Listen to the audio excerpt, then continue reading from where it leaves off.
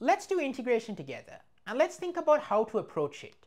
Not just the clean, polished solution, but also the thought process and attempts. So here we have the integral of 3 plus 5x by 1 plus x squared dx. And I'm not going to show you the answer, I'm going to show you how to think about it. So typically what I like to do in these problems is we sort of think about, okay, 1 plus x squared is in the denominator.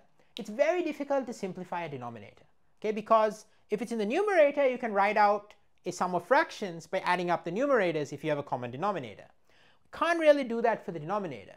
So a good thing is to set u equals 1 plus x squared. So let's try that. It doesn't have to work, but it's important to gain a thinking process of how these problems are solved. So my first bet is to try u equals 1 plus x squared, and you're probably telling me, if you see this, you may be saying, okay, this doesn't work. But let's do it and see what happens. So you're going to get u is 1 plus x squared, du is going to be 2x dx.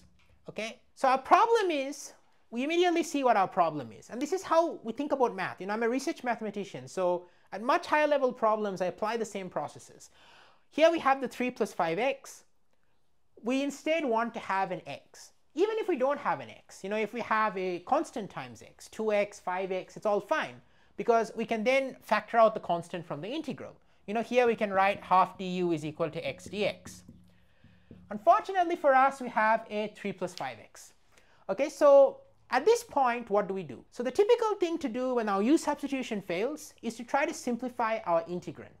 Try to simplify it in some way to make the u-substitution work. And sometimes with problems, you may have to apply multiple tricks. So one approach is, suppose we didn't have the 3. Then we could solve the problem, right? So let's try to think about what happens there. If we didn't have the 3, we could solve it. So we're going to split up this as a sum of fractions to kind of isolate the part we can't solve and the part we can solve. Now sometimes it works in integration to split up the sum like this, sometimes it doesn't. Okay, so it's a matter of trial and error, but this is an approach, and if it doesn't work, we'll find another one. But here we've got 3 by 1 plus x squared plus 5x by 1 plus x squared. And a big part of these integrals is just seeing the pattern or seeing the trick that you keep seeing in problems once you practice. Okay, so here we can sort of try integrating each piece separately. The 5x by 1 plus x squared will work with the u substitution because we can write the x dx as a constant times du. So then the 5 is a constant, so the whole thing should be possible to simplify with u. We'll get to that. But what about the 3 by 1 plus x squared? The u substitution doesn't work at all there. Okay, we get a 2x dx if we put u is 1 plus x squared. And this is where, you either have to see a trick, to simplify the integral, which I've done in other integral problem solving on my channel, so check it out, or you have to just know the integral. Okay, so this is a very fundamental integral that I encourage you to know. I've done a video on my channel, and link will appear at the end of the video. I encourage you to check that out. It's a beautiful video about why the derivative of arctan x is 1 plus x squared. Okay, so I really demystify this, which may not be very obvious. Why should the derivative of a trig function, like arctan, a weird trig function, why should it be 1 over 1 plus x squared? I don't know, but I explained it in that video. Well, I know, but I explained it very intuitively in that video. So what we know is this integral, 1 over 1 plus x squared dx, is arctan x plus a constant. Okay, this is the one you have to know. This is one of those integrals you have to know, and that's just how it is. You have to know this. And once you know this, you can then solve a lot of problems. Okay, so this is a key one. Okay, it's a key one to know. And there are many other problems you can solve with this one, which I will get to in other videos. But now that we have that, let's try to sort of simplify this problem. Let's solve it. So let's solve the problem. We're going to get 3 times the integral of 1 over 1 plus x squared dx plus 5 times the integral of x over 1 plus x squared dx. And now the key trick is that, remember what I said at the beginning, if u equals 1 plus x squared, then 1/2 du is going to equal to x dx, because du is 2x dx. Okay, so our x dx here becomes 1/2 du. So you can write this as 3 arctan x plus 1/2 du is x dx. So 5 over 2 okay, 1/2 comes out. So you get 5 over 2. So plus 5 over 2 times the integral of du over u.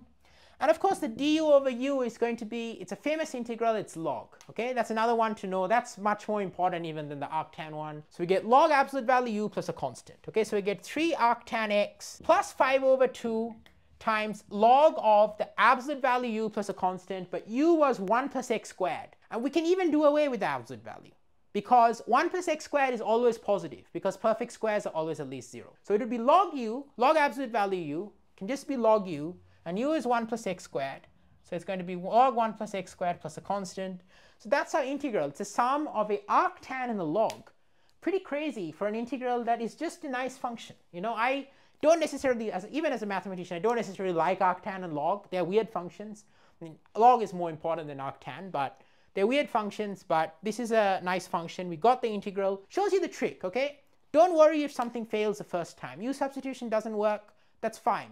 We learn from seeing what is the gap between what we try and what our solution is. That's always true in all levels of problem solving. If you can make some progress or see a similar problem, you know, like if we delete the 3, we could have solved it. That's something that many people, if they saw this problem, they would then think, okay, but the 3 is there, and then they would sort of give up on it, or they would sort of think that, you know, now we can't do anything, and they would think that their approach is completely wrong. But actually, that is a key insight in the solution. So think about those kinds of things.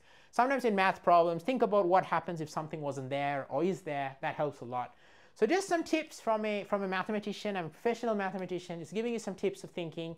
And don't forget to like and subscribe to my channel and share with students, friends, classmates. You know, I've got lots of problem solving and integration problem solving as well on my channel, all levels of maths. As you go through your math journey, there'll be videos for you, all topics. So if that sounds appealing to you, please subscribe, like my video, and I'm super excited to see you in the next one. Wish you all the best, and I'll see you soon.